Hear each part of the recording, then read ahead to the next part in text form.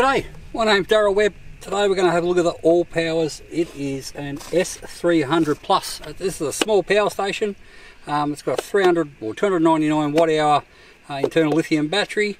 It's got a 300 watt inverter built in it. It's got some USB-A's, some USB-C, some wireless charging, a light, cigarette light outlet, solar input. We're going to check it all out anyway. They've also sent me out their SF100 flexible solar panel, which I'm really keen to test to see how it puts it out, because I've been using the SF200 now for probably nearly 12 months and it's fantastic on top of the car. So we'll come in close and see what you get and see what it's all about, see if it's worth something you consider buying. Alright, when you get this, comes a package in this nice little box, very well, nice and safe. It's just a very plain box. It does have some of the basic specs on there. I'll see if I can focus it on there for you. But it's a S300 Plus. It's the S300 Plus version 2.0. Battery chemistry lithium ion. Capacity is 288 watt hours. It weighs 3.4 kilograms. There's some dimensions there. AC input, we're at the 240 volt. It can do 200 volt, 200 watts max at 50 hertz. That's the AC input. Solar input, it can do 12 to 60 volts, 8.5 amps, 100 watt max. Car charging input, 12 volt and 24 volt. Outputs, it's got AC. We're at the 240 volt one, so 220 to 240 volt, 300 watts max, surge 600 watts. It's got a USB-A output up to 36 watts. It's got a USB-C output up to 100 watts. It's got a car port. It can do 12 volt 10 amps, which is 120 watt max. And the wireless charger has one on top and it does 5 watt max. So, pretty much, you've got a wireless charger on top. AC output here. You've got two USB-A's here and a USB-C, so a power delivery one, because it can do 100 watts on there. You've got a power button, you've got an AC button, a DC button and Bluetooth button. And then on the back there is a light and there is a handle. AC charging input there and solar input there and a 12 volt cigarette lighter socket out. Okay, let's fire him up and run him on some stuff, eh? Just on there, you can see, I hope you can see this screen, but the light's not great. So it's pretty much, you turn it on, you hold that button in, then you can go from there, you can turn AC on, and you see the little AC icon there. Then you can also turn DC on, and it gives you, it livens up your wireless charging and your USB ports and your cigarette lighter socket, and the AC one livens up that. Let's run some stuff of it and see what you can think. Just because when you look at all this, we'll actually run it, because on here it sort of shows time remaining, shows the percent of battery, and you can see wattage out and wattage in obviously too when it's charging. So we'll just see what this does when we actually use it. So this little guy's turned on, everything's sort of on, the AC's on, the DC's on. Let's try a little AC device. We'll try a UHF radio charger, because this is the type of thing I actually use it for. So I'll just plug him in there, and then I'll grab, I think this thing's pretty full, but we'll see what it draws anyway. Alright, so it's charging. It might not take much power, because I think the battery on that's nearly full. Yeah, it's not even registering. Alright, but as you can see, this is a typical type of thing you would want to charge, and it's doing it. And I did actually charge 2 of these radios off it, and I think it only took about 8% off the battery, so I couldn't go wrong at that. So let's try something that needs a bit of power. I'll find my phone here. Now I've got a couple of different leads. Okay, so I've got a USB-C to USB-C lead. Let's see what that charges at and what it draws. See if it gives me super fast charging on my phone. Okay, my phone's saying super fast charging, 34 minutes and 2 full. And it's giving off, slow creeping up to 18 watts, 17, 18. Alright, my phone's only taking about 18 watts, but I think that's about all my phone draws. I should have bought a drone out or something that draws some more power. Alright, that's that one anyway, that drew 18 watts. We'll do more like a traditional USB-A to USB-C. And see what they take. I think they charge, I think my phone on that takes fast charging at about 14 or 15 watts. Now the phone's saying fast charging and it is drawing 6 watts. Right. Where's my battery? 79. Maybe my phone's not even that hungry. It is very hot today too, so maybe they're being a little bit cautious. Alright, anyway, it charges your phone just fine. It does normal fast charging on the phone, and it does super fast charging by the power delivery, so you get very, very fast recharges. I don't have wireless charging in this to put on there, but I have put some friends' phones on there and my wife's phone, and the wireless charging runs just fine. Also on there is a light, which is actually at night time quite bright. It's got low, high, and then it's got SOS. So again, off, low, high, SOS. Don't be deceived because we're using it in the daylight, but it actually is quite bright. Alright, I'm going to plug it in to 240. I have a lithium battery set up and an pure sine wave inverter in my car, so we'll just see what type of power it actually draws while it's on and charging from my car.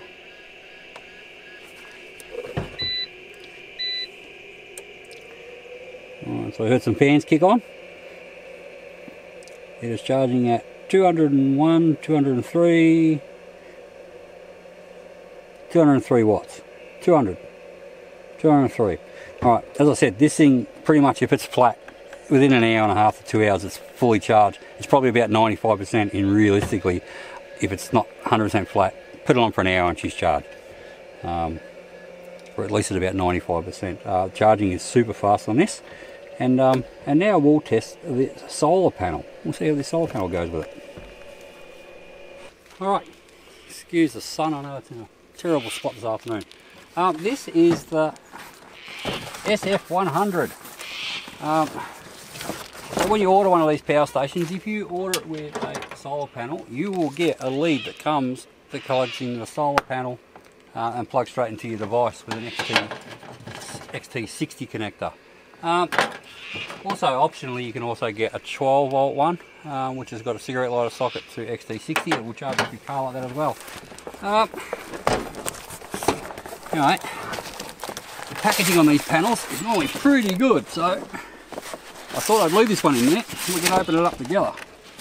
I did rip it open just to get the charger out. But as you can see, big, thick packaging and fully packaged even on the back of the panel, so you never have to worry about these. They don't have to be really beaten up to hurt them. Now what can I tell you about these panels? Okay, so if we just look over it, it's an ETFE coating and it's dimpled, a bit like a golf ball. I know you can't see it, I'll put some pictures over it so you can. It has little tie-up points all the way along it. But I've put the SF200 straight in my car and bonded it down with high-speed bonding tape and some cloth glue. Okay, so let's go over its specs. Cell materials, a monocrystalline silicon plus ETFE. Maximum output is 100 watts. Open circuit voltage is 30.6 volt. Short circuit current is 4.5 amps. Maximum output voltage is 25.5 volt. Maximum output current 4.17 amp. Maximum system voltage 120 volt. Its maximum conversion rate is 22 to 25%, and it's water resistant IP68. It weighs 2.4 kilos. When you think that's a 100 watt panel, and when you look over these things, they just feel premium. They look premium. They feel premium. And I've got to say, their performance is pretty premium.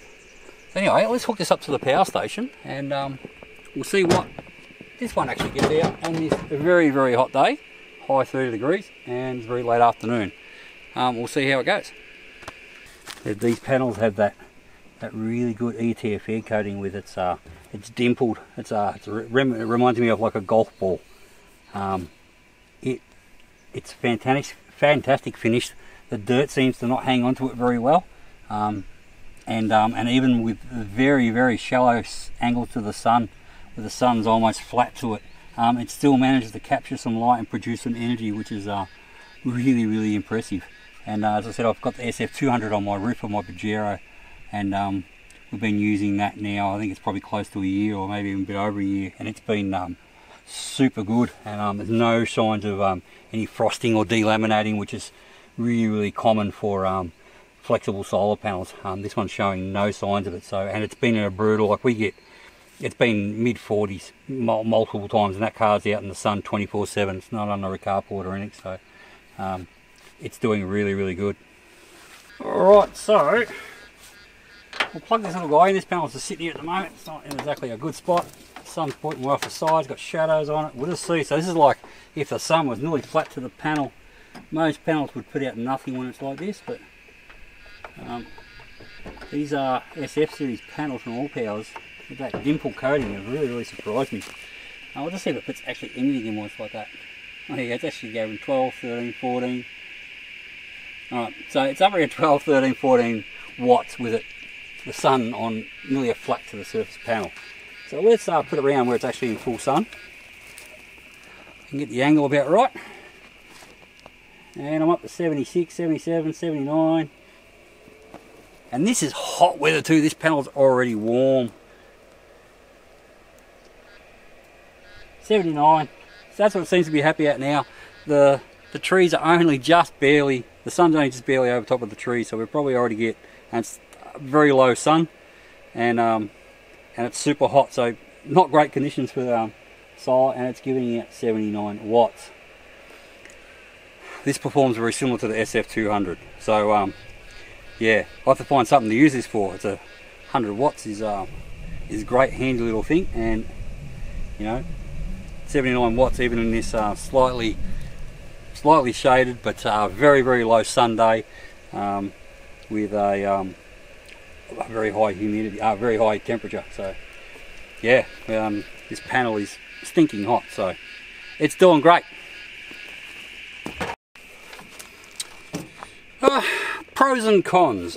What have I enjoyed about this and what haven't I enjoyed about it?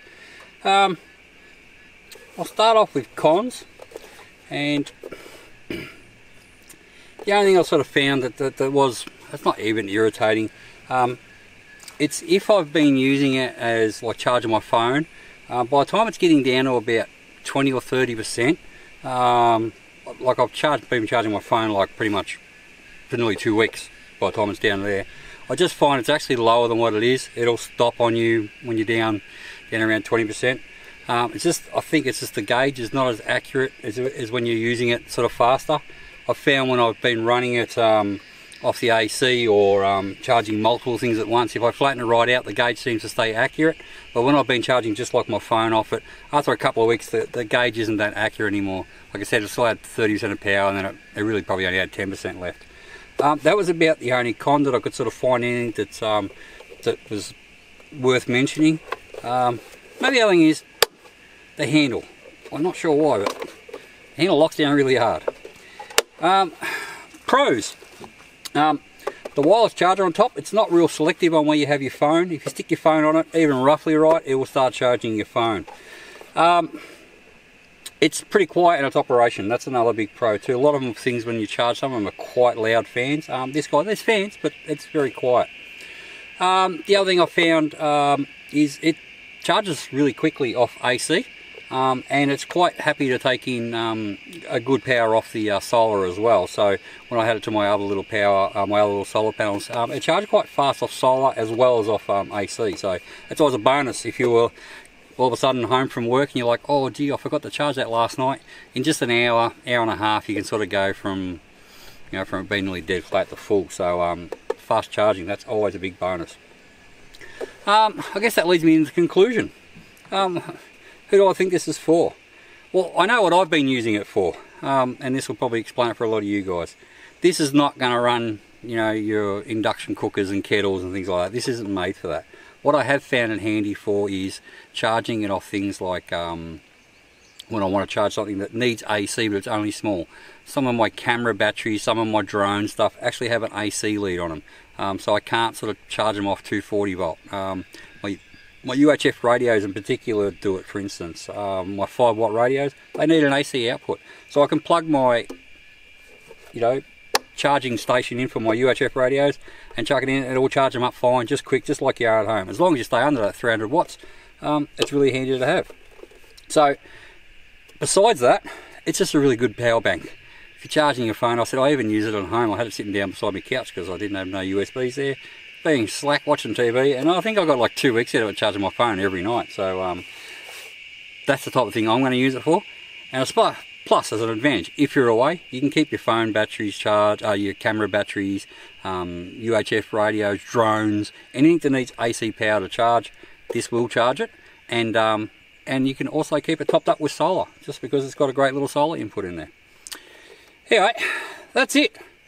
I definitely liked that, and I was really happy with it. For the solar panel, I've been using the SF200 for, I said, probably nearly 12 months now. You can go back and watch a full review I did on the SF100, on the SF200, and it sort of shows, because this SF100 is essentially the same panel, just more compact. I love that it gives nearly all the power that it states, even in hot weather. And I love the fact with that dimple coating, the ETFE dimple coating, it catches light even when it's at a very shallow angle. So those SF series panels from Allpowers are definitely worth checking out, because they're pretty reasonably priced. They're not like the cheapest panels around, but for what they are, they're reasonably priced. And their performance is really good, and so far with the SF200, longevity's been really good. Like, it's showing no signs of delamination or anything playing up. So I'd be really happy to, if I needed some flexible solar panels for a job on top of a caravan or something like that, I'd be having a really good look at the SF100 or the SF200 solar panels. I rate them quite highly. Anyway, on that note, if you like this video, please give it a thumbs up, and if you want to see more stuff like this, hit the subscribe button. And if you want to check out the Allpowers, any of their products, if I've got a link, I'll put it in the description, or maybe even here on the screen, and I'll put some links in the description to where you can check these products out, because I actually really like the Allpowers stuff, and I think you guys will too. Anyway, on that note, bye for now.